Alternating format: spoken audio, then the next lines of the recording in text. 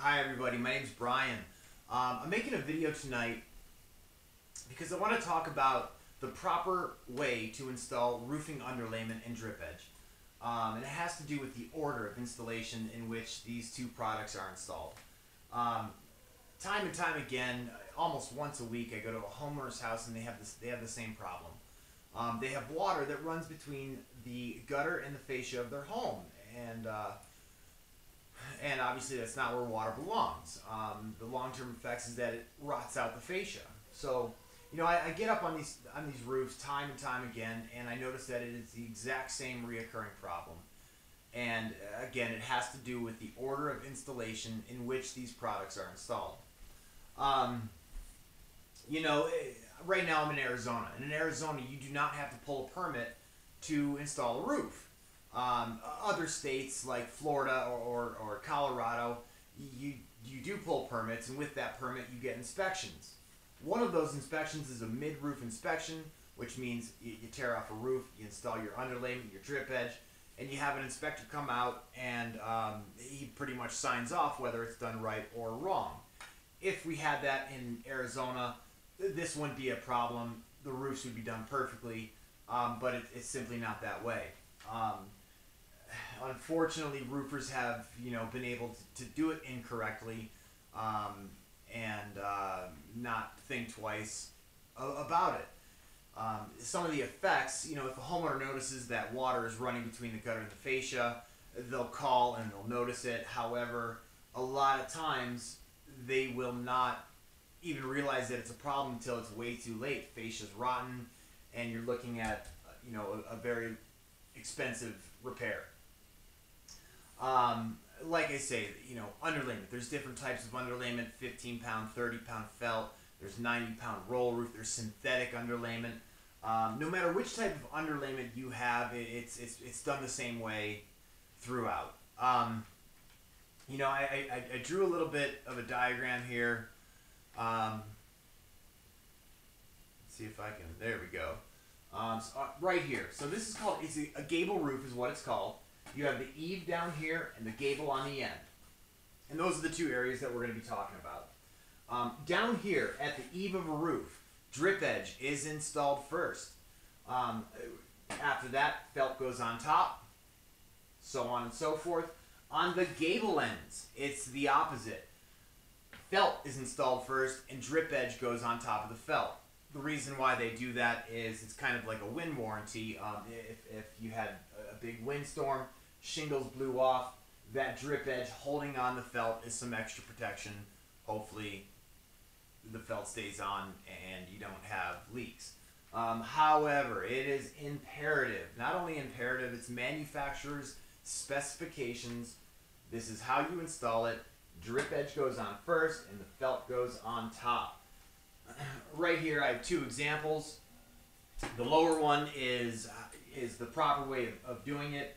Again, drip edge first, felt over top of the drip edge. You can plastic cap or hammer tack that felt on afterwards. Right here is the improper way of doing it.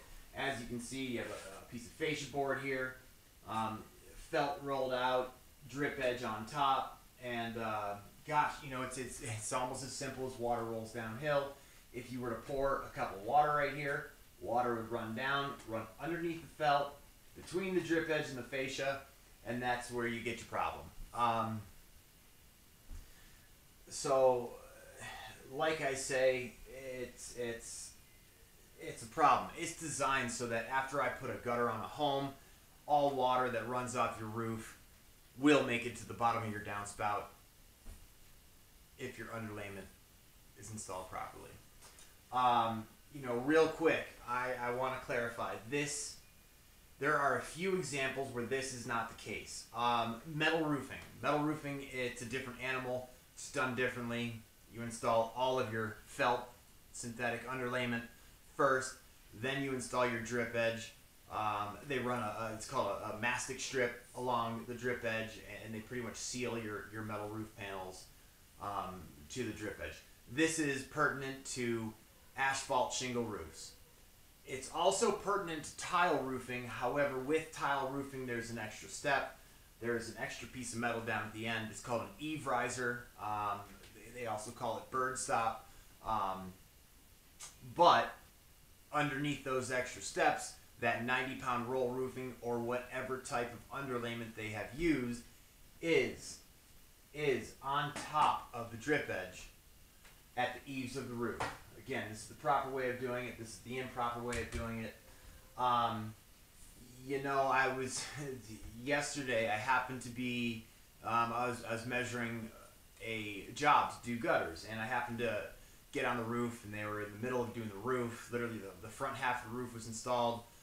Underlayment and drip edge was on everywhere. I'm gonna go to that clip as soon as I'm done talking here. You know, hopefully this video has helped in some way, whether it's a homeowner, whether it's a contractor. Please, if it did, leave a comment below. Ask me whatever questions you would like. You know, I really appreciate you watching my video. Hopefully it has helped in some way, shape, or form. You know, most importantly, I gotta stress that these are not suggestions. I was talking to a roofer the other day that I noticed this problem. I had a homeowner, the roofer was right there. I said, hey man, you guys did this wrong. He says to me, I've been doing this 20 years. I've been doing it this way, and I've never had a problem. And hopefully you haven't had problems. But gosh, no matter how long you've been installing roofs, if you do not have your felt running on top of your drip edge at the eaves, it's installed the wrong way. You can go to Google. You can type in images, proper way to install, proper order of installation on my underlayment and drip edge, and you get 100 diagrams that all say this exact same thing. This is how you do it. I appreciate you watching my video. Have a good night. Thank you very much.